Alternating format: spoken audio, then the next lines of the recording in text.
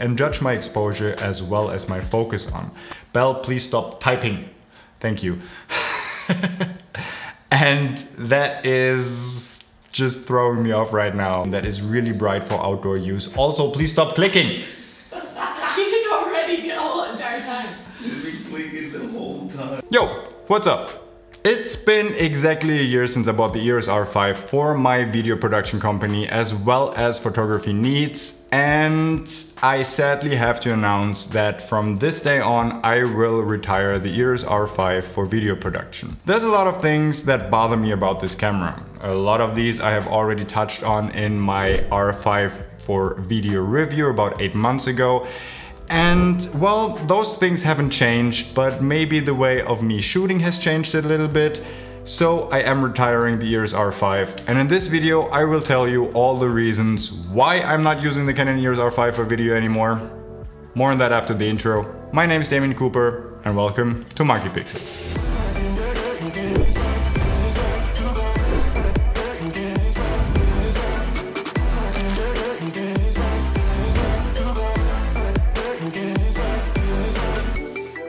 Before I start telling you all the reasons why I'm not using the R5 anymore, take everything I say with a little bit of grain of salt, because this is complaining on a very high level. But for me, a very busy filmmaker that shoots way more than I care for at this time, I really don't have the time to deal with the shortcomings of this camera. You can still make that work, and these are really specific problems, sometimes just for me, and other people will not have an issue with this. Again, like, you can make this camera work. This camera is an amazing tool and it's better than all of the cameras that have been there before this camera. So again, take this with a grain of salt, but now let's actually start with all the points why I'm not using the R5 for video anymore. So when it comes to using the R5 for video, I basically have 3 categories that I use this camera in. And that is commercial work, when I am directly dealing with my client. So I'm shooting a commercial or a documentary or anything directly for my client. I'm shooting and I'm editing. And that way I have a lot more flexibility when it comes to the shortcomings of the EOS R5. Let's say I'm shooting a multicam interview and the camera overheats. Then I can just quickly switch to 4K non-HQ, for example, or I can let the camera rest for a little bit. And there's other different things that I will touch on that I can find a workaround on. The file sizes, the hard to edit files, I can transcode, the audio solutions, all of this I will touch on later. But bear in mind, when I'm doing the editing, I can just work around of these issues. But there's also a second category that is very dominant in my career and has been picking up more and more, and that is me being hired as a DP for other production companies or other directors. And here that is a totally different story. Just try to explain to your director that we need to take a 10-minute break because your camera just overheated, or that he has to transcode all the H.265 files into ProRes, but he can't use Handbrake, but he has to use Final Cut because there's some weird gamma shift going on, and otherwise he can't edit those files. That is not a good look for you as a DP. So using the EOS R5 when shooting for other people has been kind of a no-go for me. So in that kind of field, I've hardly ever used the EOS R5 because I just couldn't make it work. The third category is as a YouTube behind-the-scenes camera. And for this, it actually worked fairly well. There's still better options that I found in my workflow, but it's still a great BTS camera. And that is actually something that I might still use this on from time to time if all the other cameras that I have are busy. But those are the 3 categories that I will talk about today. So all of the points I'm making are not ranked and I'm just randomly bursting them out, so don't think that one thing is more important to me than the other. So let's start with the overheating. Yes, overheating is still an issue. I've been shooting a lot with this over the winter and it has not been a problem for me. Now it's summertime here in Vienna and it's really hot. And I use this camera a lot for interviews as a B camera, and it has overheated on me a couple of times now. Actually, we've just finished our C70 rig tour video, and we've been using this camera because I was showing the C70, so I couldn't use this as my second camera. And the camera overheated in 4K HQ, so I had to switch to 4K non-HQ. So yes, the overheating is still an issue. Before I was mostly using this as a B-roll camera, shooting for 5 minutes at a time, 10 minutes at a time, so it hasn't been a problem for fashion videos, for a lot of the commercial work. But when using this as a camera for interviews and you want to get the highest quality out of it, and that is the 4K HQ or the 8K RAW, then overheating is an issue. No, I'm not using an external recorder with it, and I will touch on why I'm not doing this. So wait for the comments that, hey, you can solve a lot of your problems with an external recorder for later when I'm finished with the video, and then just start triggering and put all your comments down in the comment section below. Number 2 why I'm not using the EOS R5 for video anymore is the hard to edit files. We have a mixture of M1 Macs as well as Intel Macs here in the office. And on my Intel iMac, the R5 files are just a bitch to edit. I still can't really look at those, I can't really edit those. In some of the codecs it works, in some of them it doesn't. On the M1 Macs it actually works fine, but having to transcode them just takes a lot of time that I don't have and I don't want to spend on transcoding. So still, the files are a problem. Again, when shooting for myself, that is something that we can deal with. We just use the M1 or we are just going to transcode. But when shooting for other people, another production company, where I'm basically just offloading the files on set for my client and they can't edit these files, that is a problem. Number 3 is the audio. It doesn't have timecode. I'm doing a lot of multicam shooting with different kind of cameras on set with external audio recorders, and timecode is something that is very, very clutch when using different kind of cameras. When shooting my own video for my clients and I'm editing everything, there's a great workaround solution with the tentacled syncs, and I do have a review on my channel about timecode in general as well as the tentacled syncs, and you can basically just fake timecode with these with the EOS R5. And yes, there is a bit of a workaround and an extra step to take to sync everything up in post, but it does work fairly well and doesn't take too much time. Again, time is money, and when working for other people and I'm just giving them these different kind of files, I can't tell them, hey, you need to go to this website, download that, and then you can just put it in, sync it. It doesn't work. They need actual native timecode. The EOS R5 doesn't work with that, so audio is a problem for me.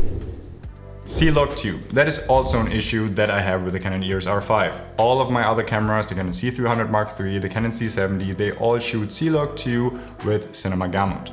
Yes, it is a big step up with the newest firmware that you can shoot in C-Log 3 with Cinema Gamut now, and it's way easier to match than it was before, but it's still not perfect and it does take a little bit of time to matching these.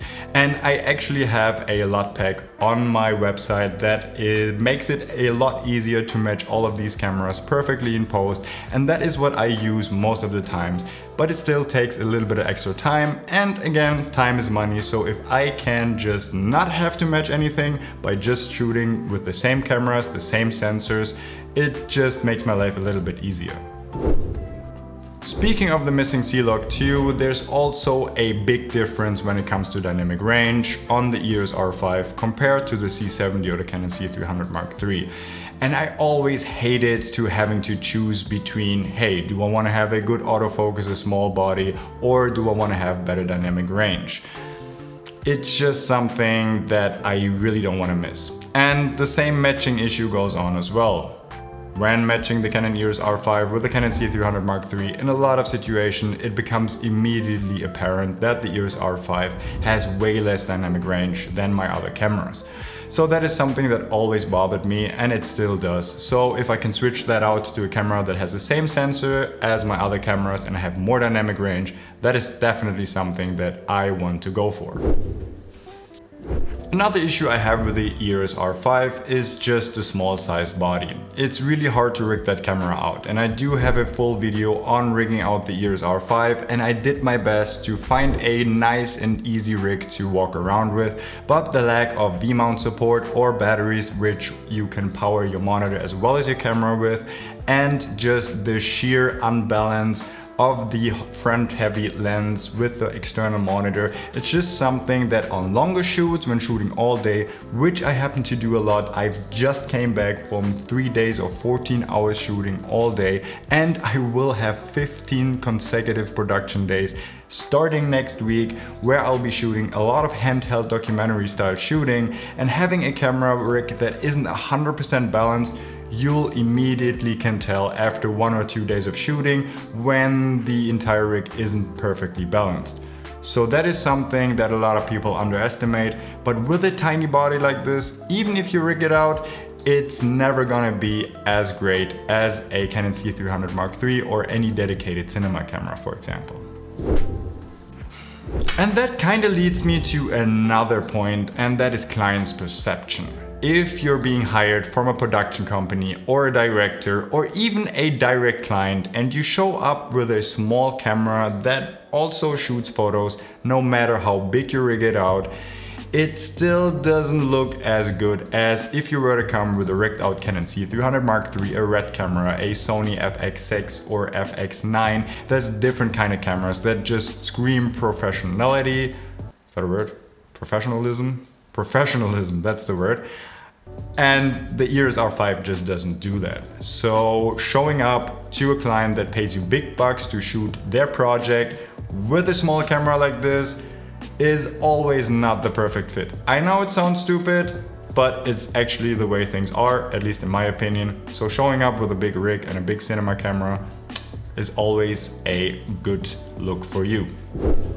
Another thing that differentiates the Canon EOS R5 from an actual cinema camera is internal ND filters. And I've talked about this a lot on this channel, that a lot of my stuff is being shot in sunset and sunrise situations. So I'm always in this range between no ND and 2, 3, 4 ND stops.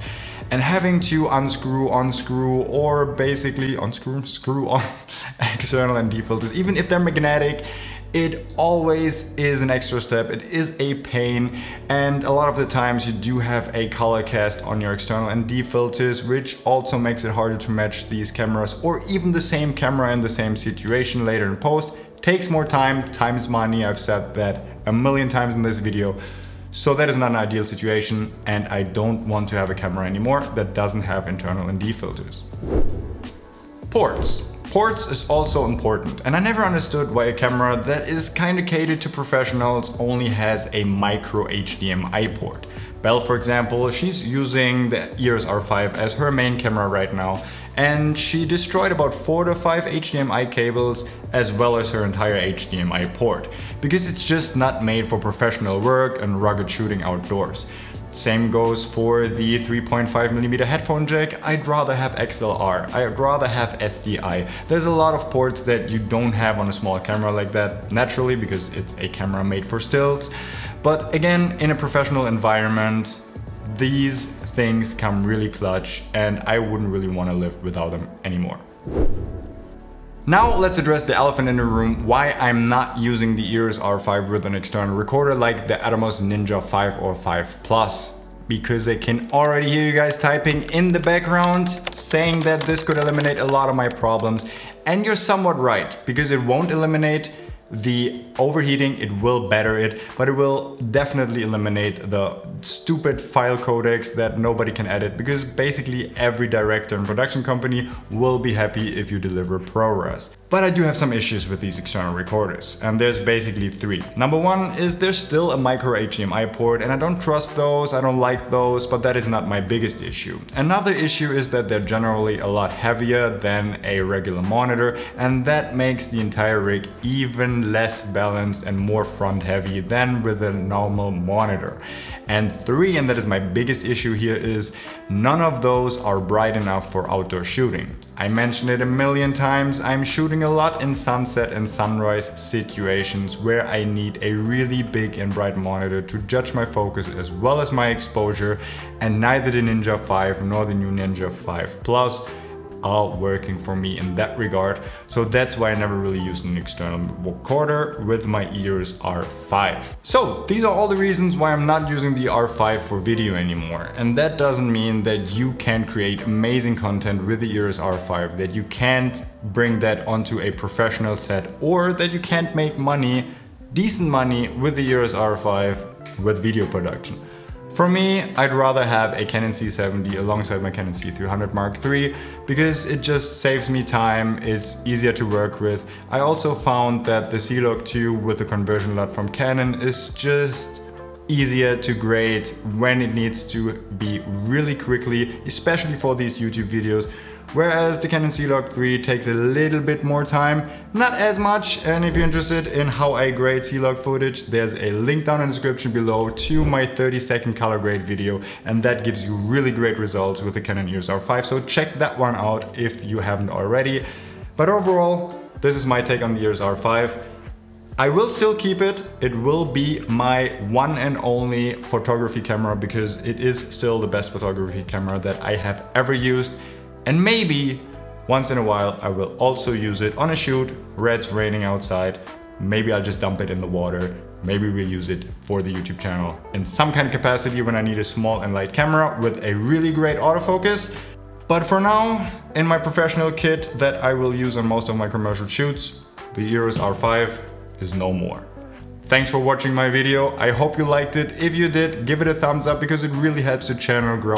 Check out our store with all of our LUTs, merchandise, as well as presets for the Canon cameras or other cameras as well. Subscribe to the channel for more, and I hope to see you on the next one. Cut! Corta. And the file sizes, or basically the fate of I'll do the whole thing again, but I snapped, so joke's on you. So showing up with a big rig and a big cinema camera. Showing up with a big dig. Showing up with a big dig, just like, oh, sorry, did I had my fly open? I didn't notice, but yes, it's 25 centimeters. Unerect. Don't count that in there.